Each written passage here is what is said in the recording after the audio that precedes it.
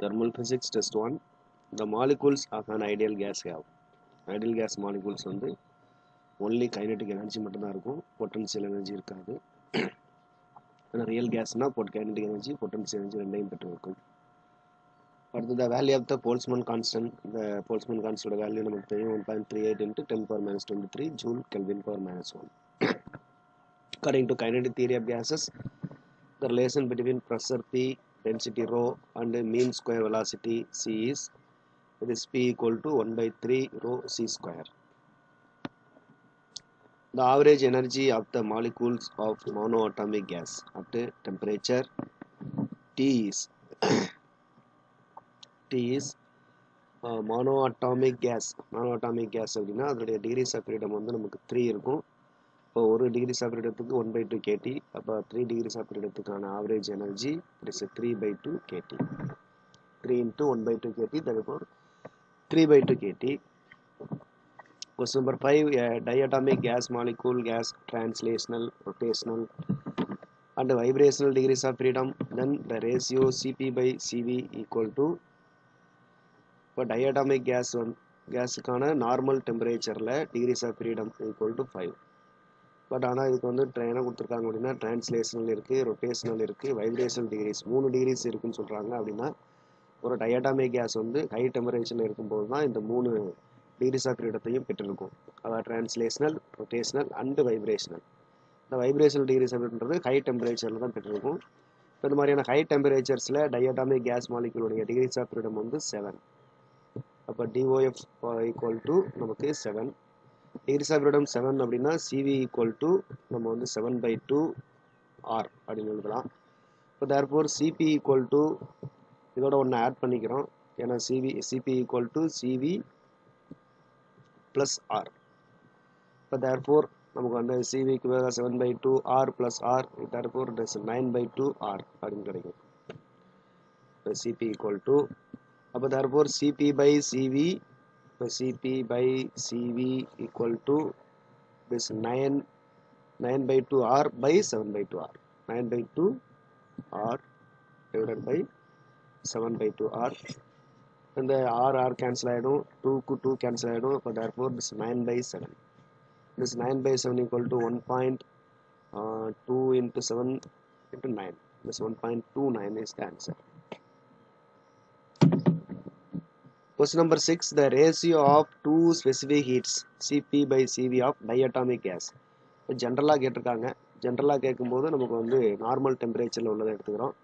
இப்போ diatomic case normal டெம்பரேச்சரில் அதனுடைய decrease of freedom equal to 5. இப்போ டிகிரிஸ் ஆஃப் ஃப்ரீடம் 5 அப்படின்னா இப்போ Cv ஈக்குவல் டு இப்போ 5 by 2 R. இப்போ Cv equal to 5 by 2 Rனா Cp equal to நமக்கு அந்த Cp minus Cv equal to R. Therefore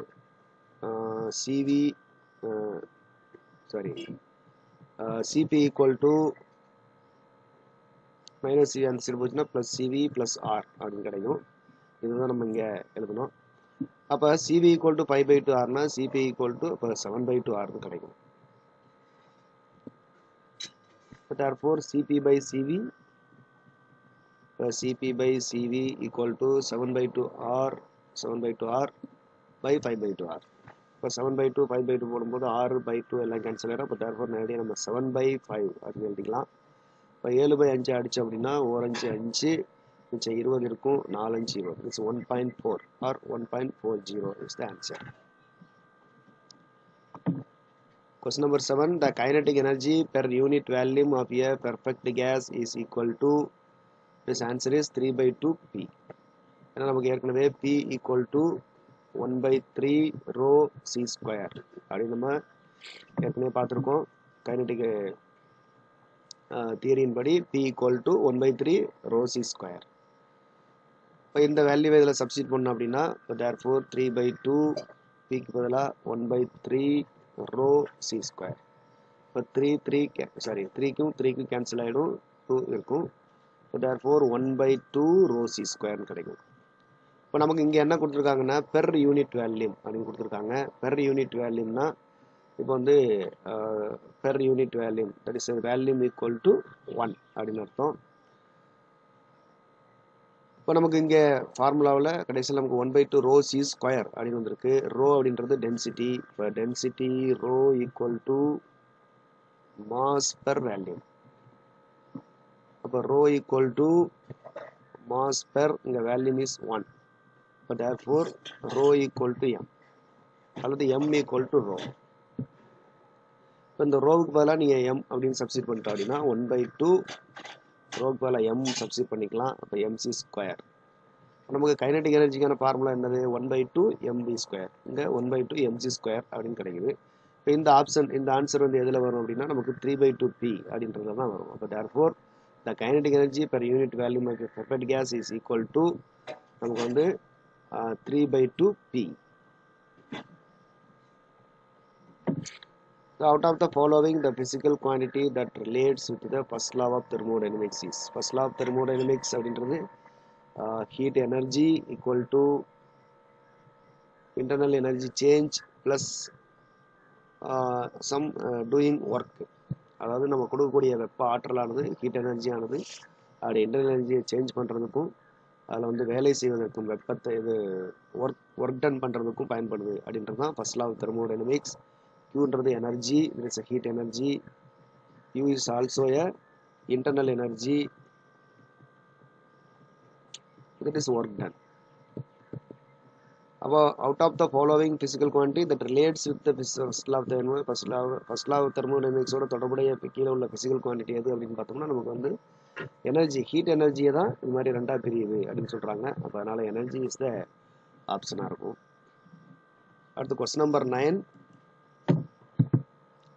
zeroth law of thermodynamics. Zeroth law of தெர்மோடைனமிக்ஸ்ன்றது என்ன சொல்லுது? if two systems are separated in thermal equilibrium with a third system, then they themselves are in thermal equilibrium with each other. இது நமக்கு அப்படியே அந்த லாவே அப்படியே கொடுத்துருக்கோம். அப்போ option C is the answer. அடுத்து transfer of heat from a body at low temperature to a body at high temperature. அதாவது லோ டெம்பரேச்சர்லேருந்து ஹை டெம்பரேச்சருக்கு நம்ம வந்து ஹீட் ட்ரான்ஸ்ஃபர் ஆகுமா அப்படின்னு கேட்குறாங்க. ஹீட் ட்ரான்ஸ்ஃபர் வந்து இதில் கொடுத்துருக்குற ஆப்ஷனில் இஸ் இம்பாசிபிள் அப்படின்னு கொடுத்துருக்காங்க. ஃபஸ்ட்டு இம்பாசிபிள் அப்படின்றது வந்து பொருத்தமாக இருக்காது. அடுத்து possible by keeping both bodies contact, இதுவும் பாசிபிள் கிடையாது. But is possible by doing some external work. நம்ம ஏதாவது ஒரு சம் எக்ஸ்டர்னல் ஒர்க்கை பண்ணுறதன் மூலமாக லோ டெம்பரேச்சர்லேருந்து ஹை டெம்பரேச்சருக்கு ஹீட்டை மாற்ற முடியும். நார்மலாக தானாகவே மாறாது. அதனால் இந்த ஆப்ஷன் பி வந்து தானாகவே மாறுற மாதிரி கொடுத்துருக்காங்க. அதனால் பி கிடையாது. ஏன்றது வந்து இம்பாசிபிள், எப்போவுமே மாற்ற முடியாது அப்படின்ற மாதிரி கொடுத்துருக்கிறதுனால அதை நம்ம வந்து ஆப்ஷன் ஏ வந்து ராங். ஏன்னா நம்ம ஒர்க்கு கொடுத்து ஒர்க்கு செஞ்சு அதை மாற்ற முடியும், ஒர்க்கு செய்யலைன்னு தான் மாற்ற முடியாது. அதனால் இஸ் இம்பாசிபிள்னு ஜென்ரலாக கொடுத்துருக்கனால அதுவும் தப்பு. அப்போ answer C is the correct answer. In Carnot cycle the first step, Carnot சைக்கிளில் ஃபர்ஸ்ட் ஸ்டெப் வந்து ஐசோதெர்மல் எக்ஸ்பேன்ஷன், இது ரெண்டாவது step அடையாபட்டிக் expansion. Third step isothermal compression, fourth step வந்து அடையாபட்டிக் கம்ப்ரெஷன். மொத்தம் வந்து 4 ஸ்டெப்ஸ் இருக்கும். அதில் இந்த ஆர்டரில் தான் இருக்கும். இப்போ நமக்கு first step கேட்டிருக்கனால isothermal expansion is the answer. Question number 12, an engine works between the temperatures 30 Kelvin and 300 Kelvin. What is the efficiency? The efficiencyக்கான formula eta equal to 1 minus T2 by T1. இங்கே கெல்வினில் கொடுத்துருக்கனால நம்ம அப்படியே எடுத்துக்கலாம்.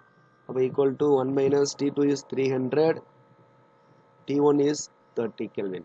அதிக டெம்பரேச்சரை T2 எனவும் கம்மியான டெம்பரேச்சரை T1 எடுத்துக்குவோம். இப்போ 300/30 equal to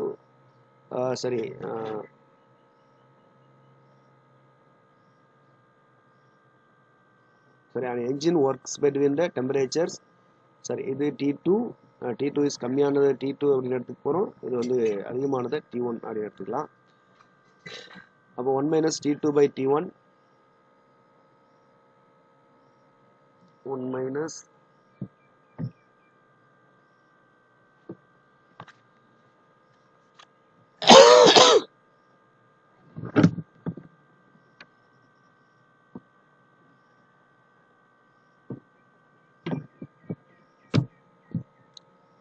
one minus 30 by 300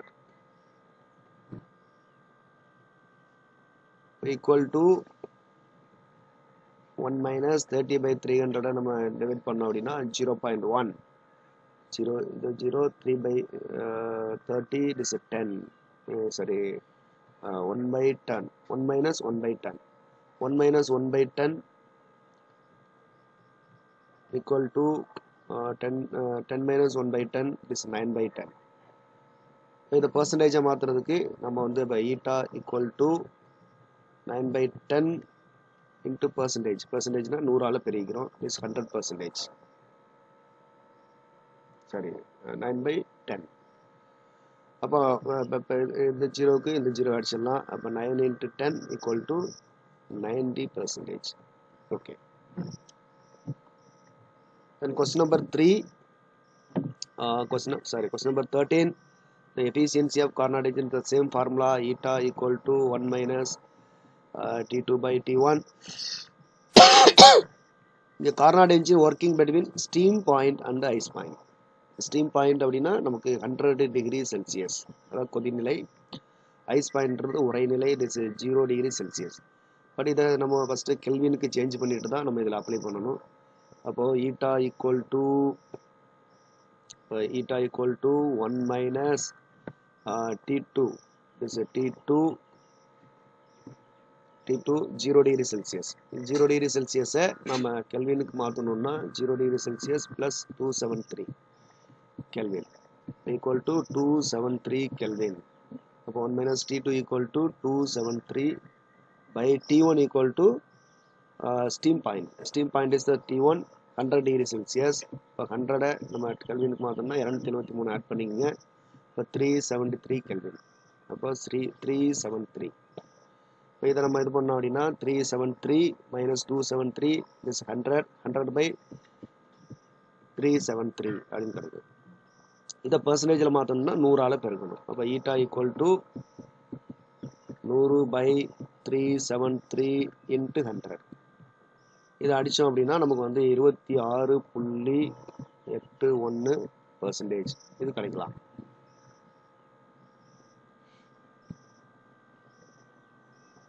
%26.81.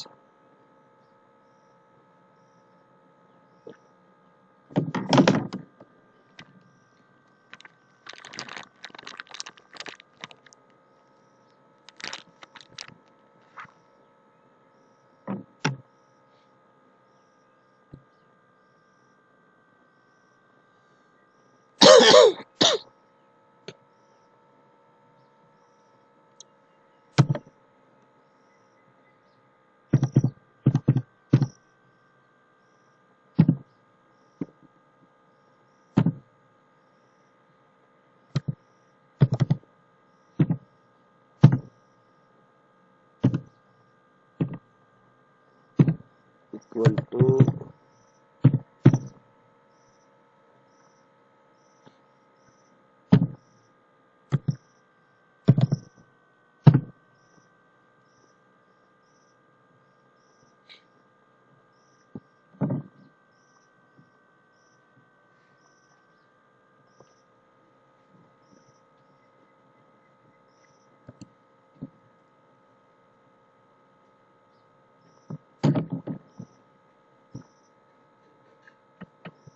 in this 100 into 100 this இதை நம்ம கால்குலேட் பண்ணலாம்.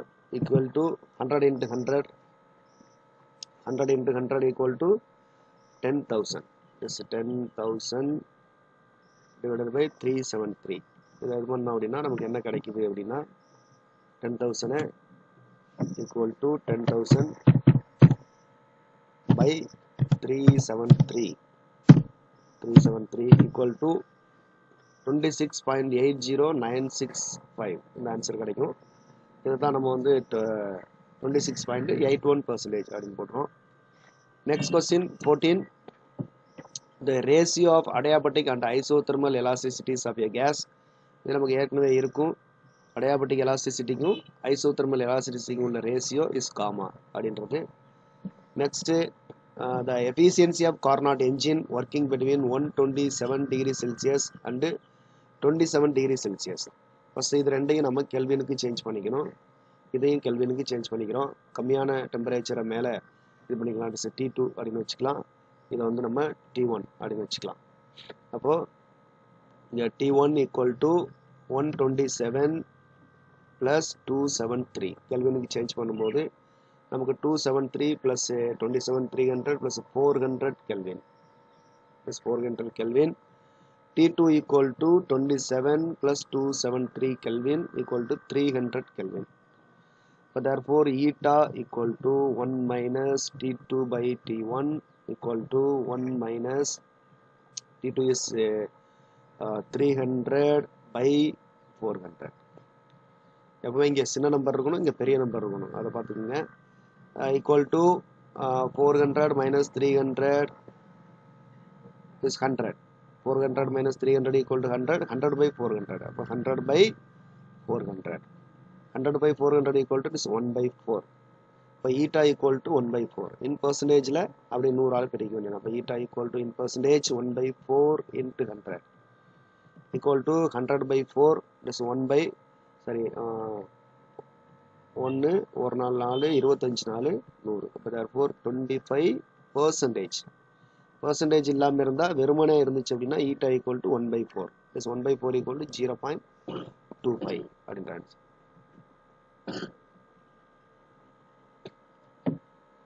Question number 16.